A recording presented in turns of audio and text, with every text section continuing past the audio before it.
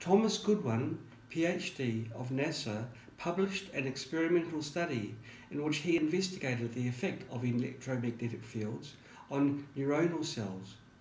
Neuronal cells are responsible for transmitting electrical signals throughout your body. Your body uses them to move your muscles as they send messages from your brain to the muscles, giving them the instructions to move. These cells can be damaged due to accidents or when a patient undergoes surgery.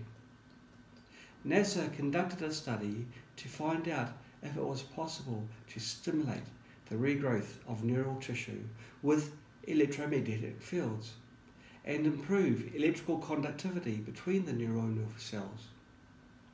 They discovered electromagnetic field stimulation improved regrowth by an astonishing 250% to 400%.